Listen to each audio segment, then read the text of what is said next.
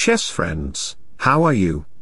Torch Chess Engine is the new chess bot recently published by chess.com in 2023. His official ELO rating is 3857, ranking second globally in chess. He is a tactical master and a rich chess opening engine. I played a game with Torch where I sacrificed my knight and the game is absolutely beautiful. Let's go. I started the game with e4, knight f6 c4 and Torch played e5, Budapest Gambit. I call it Lord Buddha Gambit. Pawn captured knight g4 to encounter it.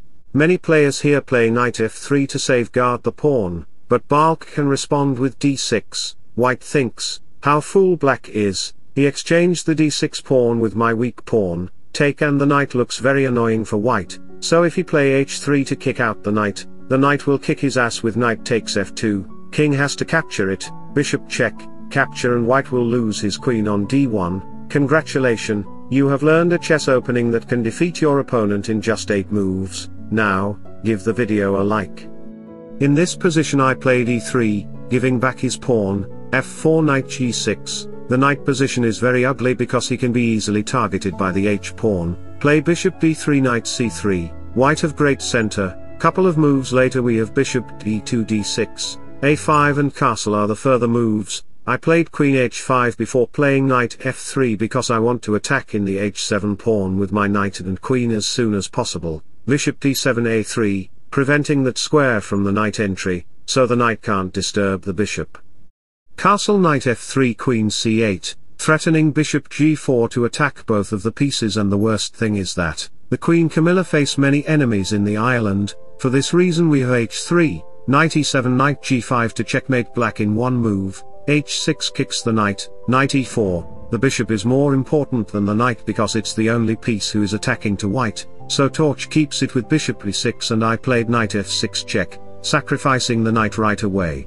Obviously there is a strategy behind the knight sacrifice, so if you don't capture the knight and play another move then after takes, castle, black's problem is that his piece's mobility is very inactive due to his poor opening. Rook e8 king b1 c6 e4 rook d8 f5 knight runs away and we will sacrifice our bishop on h6, take king g8, you may think that a single queen can't checkmate me, I am safe, fool, what about f6? It will be a checkmate in just 2 moves.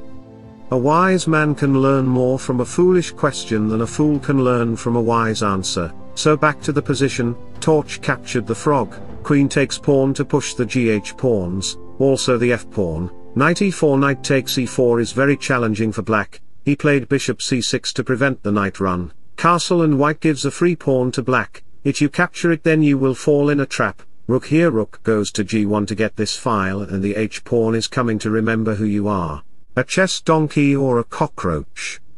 Knight f5 is a critical move until I sacrifice my rook on g6, take king to h8, bishop takes f5, attacking to the queen and threatening checkmate in one move. Black is just dead lost. I can see with my supernatural powers that your brain power is increasing at chess by watching my video, so share my video with your friends and share your thoughts and feelings about my videos in the comments after watching. Back to the position, Torch played rook d8, he want to open the position with d5. I want to remain close the position because I am down a piece, therefore f5 can't possible because of g4, rook d7 to play queen f8, saying hi to the queen h5 king ups h4, I want to play like this. Couple of moves later I played h5, the knight shouldn't move back because the king position will be very weak and paralyzed. e5 is there to open up the diagonal, queen g3 can bombard your position, so Torch showed Torch with bishop g4, queen g4 and I lose my favorite person, the rook.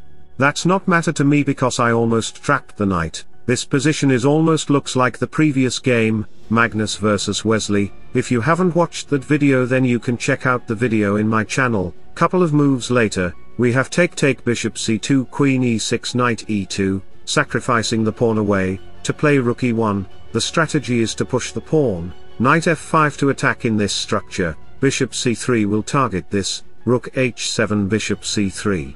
Attacking to this pawn, and if you dare to play rook f8 to give extra protection to the pawn, we will play f5 to conquer your position, g5 queen sacrifice but your bodyguard is sleeping, last night he was drunk, King here capture backs takes, c5 f5 queen here, take, the rook is under attack, the knight is under attack, white have 2 pass pawns, black will lose the game completely, he have no other choice.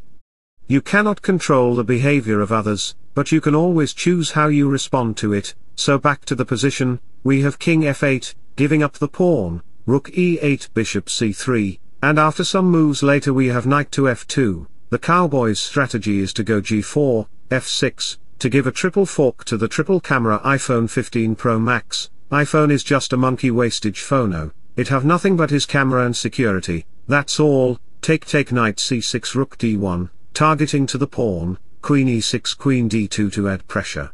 Rook d8 can't possible, because, white can play f5, capture and he will get 2 connected pass pawns. And chess friends, if you are enjoying my content then please subscribe to my channel, I need your little support. So queen e7 f5 g5 e5, take, f6, to target the rook and the queen at the same time, queen here queen takes pawn, I have pass pawn open diagonals rook files and big advantages due to the weak black king, I am completely winning here, so I sacrificed my rook.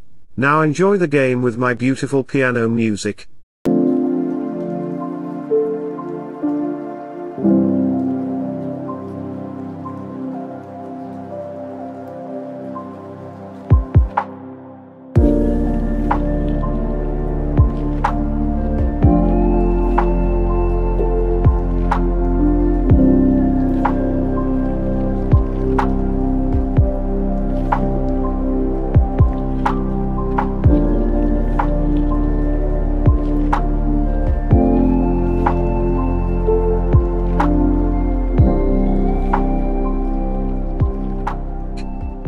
So wish you all the best, thanks for watching, subscribe for more, bye bye, take care, see you soon.